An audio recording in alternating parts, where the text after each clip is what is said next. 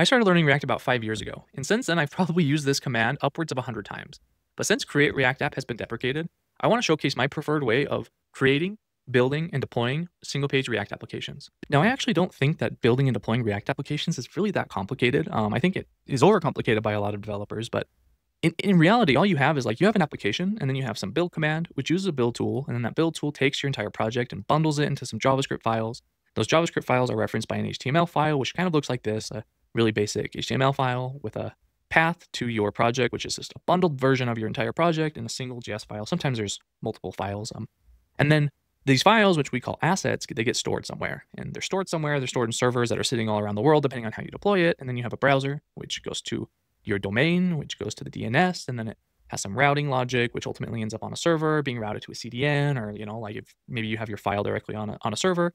And then it's going back to your browser. The HTML page hits your browser. Your browser then says, hey, I need some JavaScript to run this application. Then it goes back to your storage and it gets your bundled React application that hits your browser. It loads and then boom, your application's working. And this happens actually pretty quickly. So I don't think this process is what's super complicated. I just think it's like the sheer amount of choices that we have as developers. Like if you're within the AWS ecosystem, it's like, oh, do I put it in S3 and use CloudFront, or do I use Netlify because it's really tried and true? Vercel's obviously like a really big player in the space. GitHub Pages has been kind of popular for a long time because it's free. A lot of people have their own like applications and servers that are running on VPSs. So like sometimes maybe you'll just stick it in a folder on that VPS and you'll serve it via your VPS. Like there's really no right way of doing it, but I do have a preferred way of doing it. And I kind of want to showcase how I do that today. So before we get into it, I just want to show what the end product's going to be really quick. So essentially we have a really sleek dashboard that's built on top of Shadcn. We're going to be implementing TanStack Router for page navigation and for our routing framework. We'll be using TanStack Query to query data behind an API. And that API is going to be built upon tRPC. That way we can have type-safe communication between our front end and our back end. And if you're new to full stack development, you don't really know what these technologies are, that's okay, because the first several minutes of this video, we're going to start from scratch. We're going to run a few commands to build this project. We're going to deploy it. We're going to put our own domain name behind it. And then from there, we're going to build upon that, blank canvas of a React application and showcase how you can build really sophisticated applications that aren't as complicated as you would initially think. So let's get into it. If you head over to the Cloudflare documentation for workers, there's a section called Framework Guides. We're going to go ahead and find React, and then you can see that there's some basic instructions on how to get set up. The only thing we really care about here is this create Cloudflare latest command, where you specify the framework and the platform that it runs on. I'm going to copy this and head over to a terminal and run it. As this is running, you're going to see that there's some prompts that it wants you to select before it continues the full build. I'm going to go ahead and say TypeScript with SWC, which stands for Speedy Web Compiler.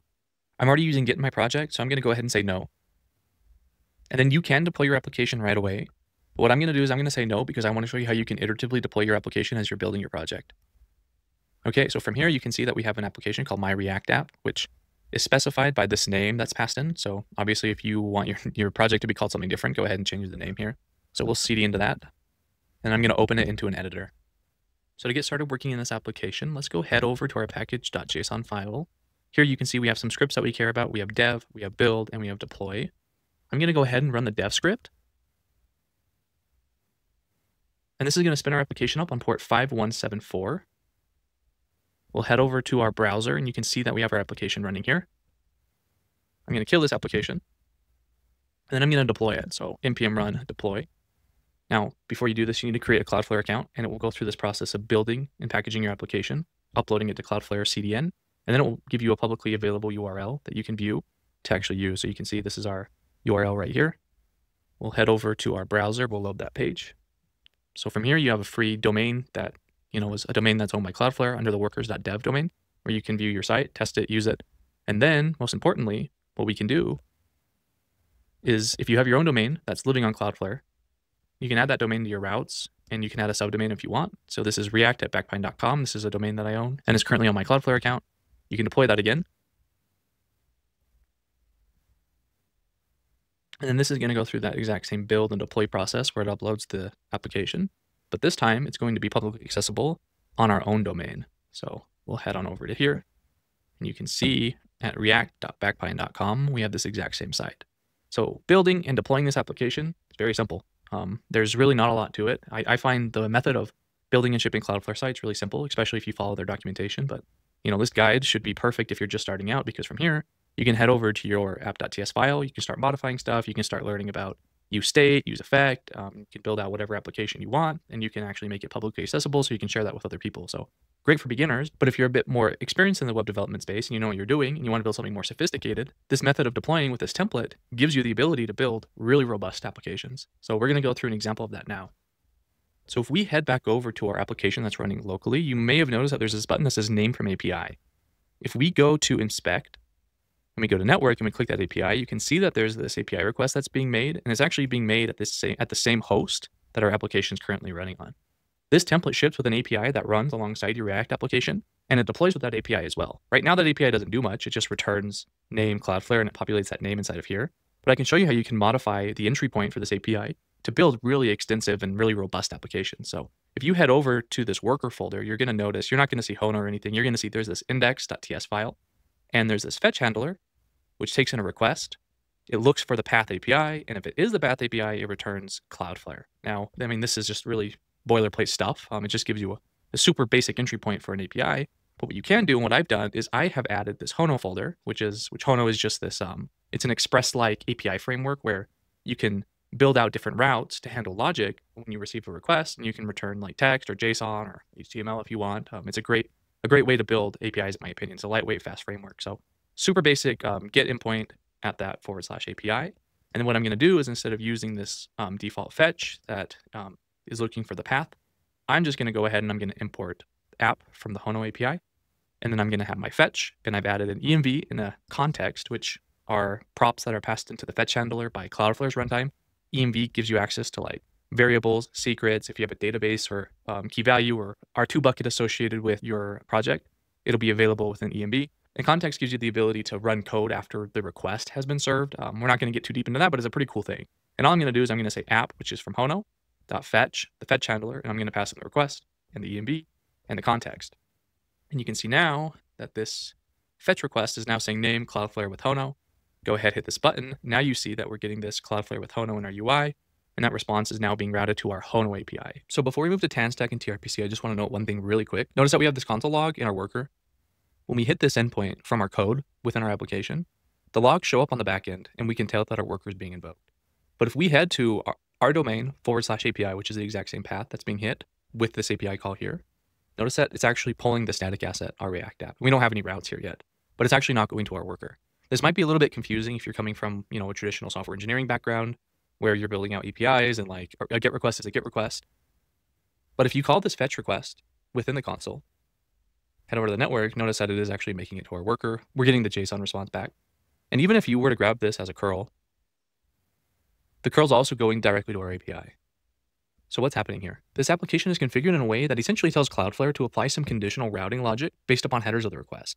If you're accessing the website via the browser through just normal page navigation, the browser is going to apply some additional headers about your client, the type of device, and other things that Cloudflare is able to use to basically route that request directly to static assets that are hosted all around the world, making the page load speed really fast for your users. Now, if you make a traditional API request from the fetch function within your code, the browser is also applying some headers that Cloudflare is able to use to route that to the worker to execute some server-side code. This way, all requests don't have to go to a worker, go through a whole bunch of parsing logic until finally it has a fallback of going to the assets. It makes the page load time just that much faster. And it's a really cool feature that Cloudflare's kind of abstracted away from us that we really don't have to worry about. Okay, so now let's get to the fun stuff. I want to showcase that the application is currently in a state that we can build upon it in any direction that we want. TanStack Router is super popular, and I think it's really great to work with. So we're going to implement TanStack Router so we can have file-based navigation within our application. We're also going to implement Shadcn so we can have a beautiful UI. We're going to have tRPC on the back end within our worker. So you can clearly see that, you don't just have to use just a normal Hono API. You can implement type-safe RPC calls. And then we're going to use TanStack Query to query this data. Now I'm going to click through this really, really quick, but I'll also link the documentation for all the steps, and I'll have the Git repo in the description below. Okay, so the first thing I've done here is I've gone through the instructions on TanStack Router. I've downloaded all of the dependencies, updated my Vite config to essentially have the TanStack Router Vite plugin, which is really cool. We'll get to that in a second. I've added some routes inside of my project, and I'll show you exactly what that looks like. So in my project, we'll head over to the Vite config. You can see that I have the TanStack Router configured, and then I have these routes in my project. So we have about here. So you can see that we have about here. I'm going to go ahead and I'm going to create a new file. It's going to be called contact. And this is one of the cool things about that Vite plugin is when you create that folder, it automatically gives you this boilerplate code. So now we can head over here. and we go to contact, and now we're at that contact page. So this is how you can implement super basic but really robust file-based routing within your application. So the next thing that I set up for this project was Shadcn. It just is a great component library for a beautiful UI. I followed the Vite instructions, which gives you some different dependencies to install, some configs to update. And then the very last step is you install a button and then use it in your project to make sure everything's working as expected. The next thing that I did is I went over to blocks, and they have some example UIs that are built out with different Shad components. And, you know, the featured one is beautiful. It's like this beautiful dashboard. So what I did is I clicked on this guy right here, which gives you a command, which gives you an npx command that installs all of the components that are needed for this dashboard. When this got done, when this finished installing, I went over to the code and then I copied this entire block and I put it inside the index.ts file. And then you head over to your home page and you have this beautiful interactive dashboard. The next thing I did in this project is I implemented tRPC.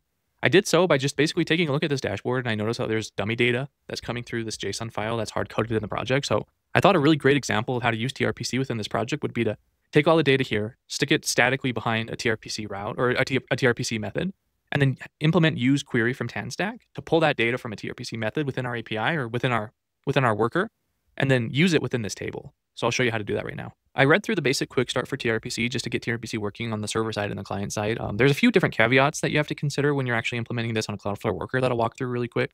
But ultimately, with tRPC, you create an instance of tRPC, and then you use it throughout your project. So you define a router. A router can have some different ways of handling queries. So you can see like user list is a public procedure, takes a query. That query is querying a database, and then it's returning the user's object. We're kind of doing something similar with dummy data inside of our project. So the very first thing that I did is in our workers, there's this tRPC folder.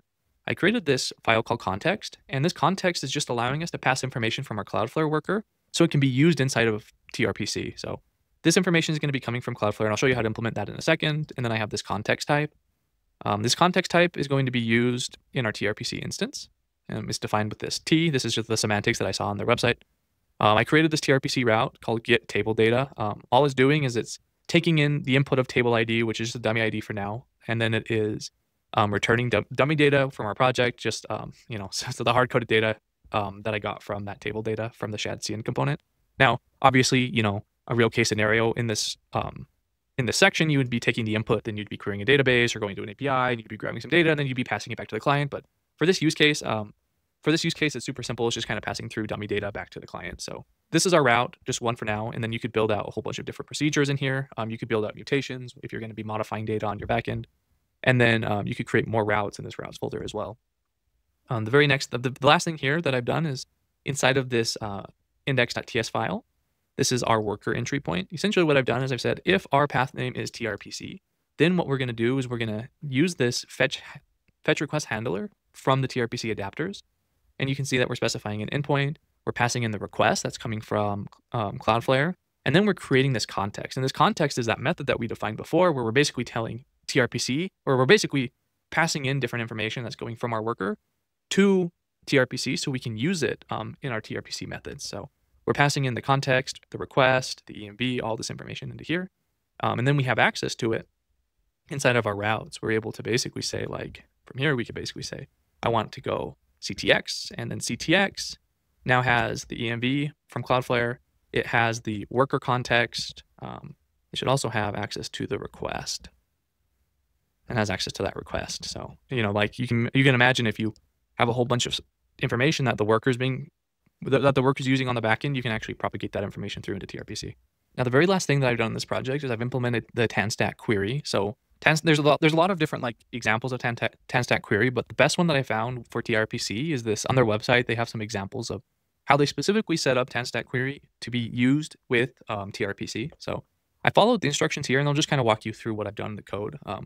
Very first thing that I did is I created this router.tsx where I implemented the app router from my worker, which basically gets all the types from all of the TanStack routes that I've defined. Or not the TanStack routes, for the tRPC routes that I've defined. Then you create this instance of tRPC. This instance of tRPC is going to be used on the client, so within the React application. Then you create this router.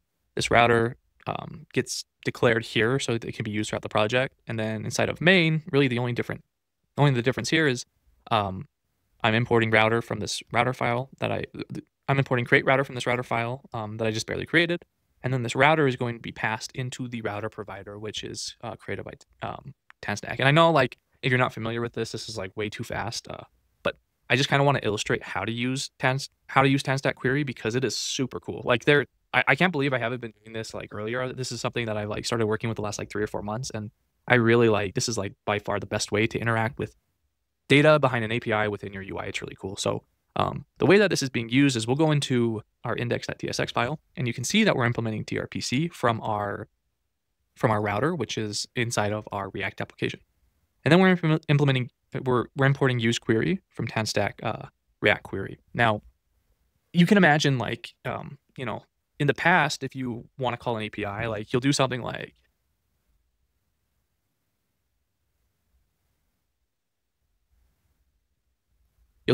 this where like you have use effect, and then you'll have some like logic where you call a method that's calling an API, then you're getting that data, then you're saving that data to state, and then like, you're keeping track of like, is it loading and stuff. And I mean, this is a really antiquated way of doing it, to be honest. And it's crazy how this is still like a pattern that's like applied across tons of different projects where essentially like use query is doing that for us. It's a hook that's managing the lifecycle of that request. And essentially all you're doing is like you're implementing use query, and then we have this tRPC example table data, get table data. And what's really cool is like you can drill into this and this jump to our backend code. And you can see this is our procedure that we've implemented on the backend, and we can jump to it directly from the front end. So like you're able to just navigate your code base really easily. You grab the query options, which is basically just going to allow you to pass in some data that's going to be used for our request to tRPC. So this has the input of table data. So for this use case, I'm passing in like example table data because like this is a dummy endpoint. There's really nothing happening here. There's nothing being queried. And essentially when this component mounts, what's going to happen is you have access to a whole bunch of different methods or attributes here. The main one is data. Like what is returned from the API is data. And then you also have like is error, is loading, all this stuff comes pre-baked for you. So you can use it within your application. You can have some like logic to say, if it's loading, have this loading spinner do something, or if it's an error, do something else. And then once data is available, you can use that data in your project. So you can see what we've done here is like, it's just super basic. We're handling is error. We're handling like is loading here. And then the very last thing is like, okay, so if we have some data, we're going to pass that data into our data table. Now, if we go over here, we'll refresh this page. And you can see that this request is going to be made to our backend. So example table data, get table data. So this is the data that's coming from tRPC on our backend.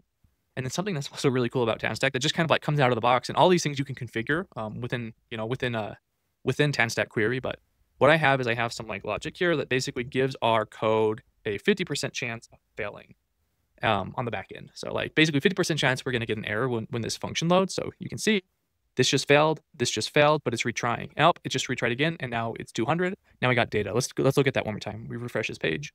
This is like really slow because, okay, so look at that. Fail and then succeed. Refresh it one more time. Oh, it succeeded the first time. Let's see if we can illustrate that one more time. It failed, and now it succeeded. So basically what's happening is like I've implemented some logic on the back end to say, hey, I want this query to fail. To illustrate that client side with TanStack Query, essentially like out of the box, it's just going to implement retry logic for you. So like you fetch some data, if you were going to write this code by yourself, it'd be a lot of code. You basically say like, okay, so if it fails, and like, here's my back off. Like I'm going to retry in 1 second, then I'm going to retry in 3 seconds. I'm going to kind of have like an exponential back off, but it does all of that for you. It's really cool. So just like in this little section of code, you have access to so much. So this is like really, really powerful. And I think that more people should like really start looking into TanStack. I'm currently doing a deep dive. So like, let me know if you want to like deep dive into TanStack Start. If you're not familiar with this, like there's so much that's going on behind the scenes. And I think that like this might overtake Next in terms of like popularity in the next couple of years, just because like it is just so cool. It's so configurable. I feel like I'm not like boxed into a framework, and I can really just build whatever I want. There's like this whole different world of how to do server-side rendering, server-side components with TanStack and TanStack Start. So I'm diving really deep into that. So expect a video in the near future, just like a full build out of like something really cool, like illustrating all the features. But for now, right now, we've been able to illustrate that as a beginner, you can use this template, deploy it to Cloudflare, and then you can like just get rolling really quickly. You can iteratively like build some stuff, deploy, use your own domain. It's all free. But then if you want to build out stuff that's like more robust, it's really up to you. Like there's nothing blocking you from, building whatever you want, building really sophisticated applications, because, it's just so simple. It gives you the bare bones of a project, and then you can extend it however you want. And it really isn't that hard to extend it. So I hope this video helps and maybe can inspire you to like go build something. Like you don't have to necessarily just like create a Next app, deploy it to Vercel, or, like you really, it's up to you. Like the current state of full stack development is there's so much that can be done. So yeah, I hope this helped. I'm just kind of ranting at this. Until next time.